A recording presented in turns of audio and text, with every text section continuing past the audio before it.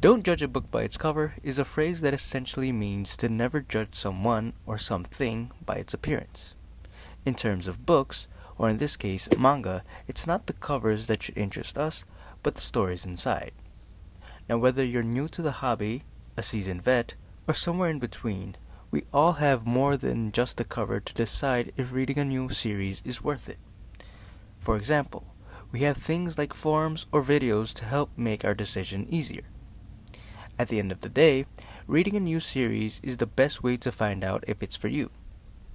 But does this rule apply if you have read the series already? Technically, no. It should not apply. If anything, seeing as you've read the contents of the manga, you are now qualified to judge it by its cover. Let me use Naruto as an example. Now, I've read Naruto from beginning to end, and I'll admit, it's been quite some time since I've done so. Be that as it may, I could at least say one thing that happens in some of the volumes based on the cover. For example, Volume 10, Lee goes all out against Gaara. Volume 19, Tsunade and Jiraiya fight Orochimaru and Kabuto. Volume 42, Pain kills Jiraiya. Volume 43 is the tail end of Sasuke and Itachi's fight. Volume 47, Naruto meets the 4th Hokage. Volume 49 is the 5 Kage Summit.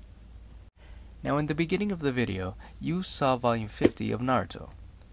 Based on the cover, many Naruto fans, myself included, would say it contains the fight between Killer Bee and Kisame.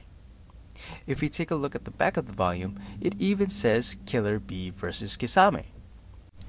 So here's why, even if you've read the series, you should never judge a book by its cover.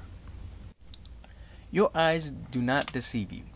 The contents of this Volume 50 of Naruto is actually the contents for Volume 5.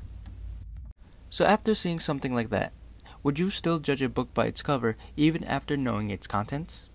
Were you just as surprised as me? As always, thanks for watching, and I'll see you in the next one.